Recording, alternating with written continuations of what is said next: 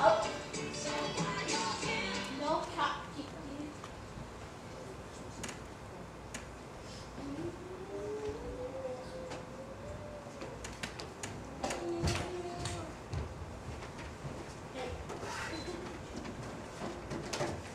Snyder, how much do you want for this thing? This I gotta have 400. And believe me, 4 bills, it's a steal. Yes, but who's doing the stealing? We don't have 400. How about 200? Deal. I'll go get the extensions. How much do you think you have? Well, I have exactly $18.24, more or less. Well, call up the bank and find out. My balance is $144.80. You must have forgotten a lot of deposits. Barbara, this is a mistake. You're positive, $144.80. Okay, thank you. Let's go get it.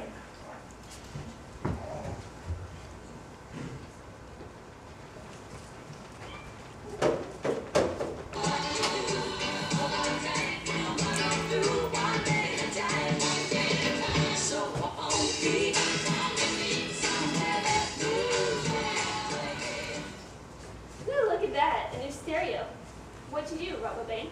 Don't look at me. Barbara? What's going on?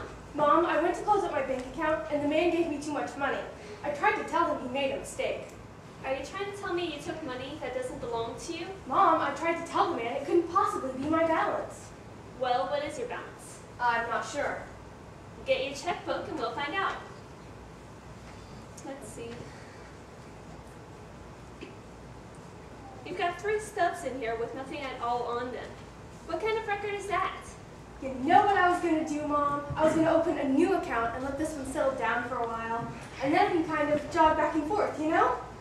Julie, you're 18 years old. I think it's time you handle your financial affairs a little more responsibly. Snyder, what do you want? Well, the truth is, and this is from the NO, I've been downstairs trying to figure this out. Have you by any chance lost your job? Why? Well, I always ask these types of questions whenever a tenant relinquishes responsibility. Are you trying to tell me I didn't pay the rent? Affirmative, Roger, Wilco, and Al. Don't you remember me handing you the rent check? So why didn't you cash it like you always do? My check bounced. I just deposited $125 into my account. How much? $125. Julie, how much did the bank overpay you? Roughly $120-some. Like roughly $125? That's rough enough. I can't believe this.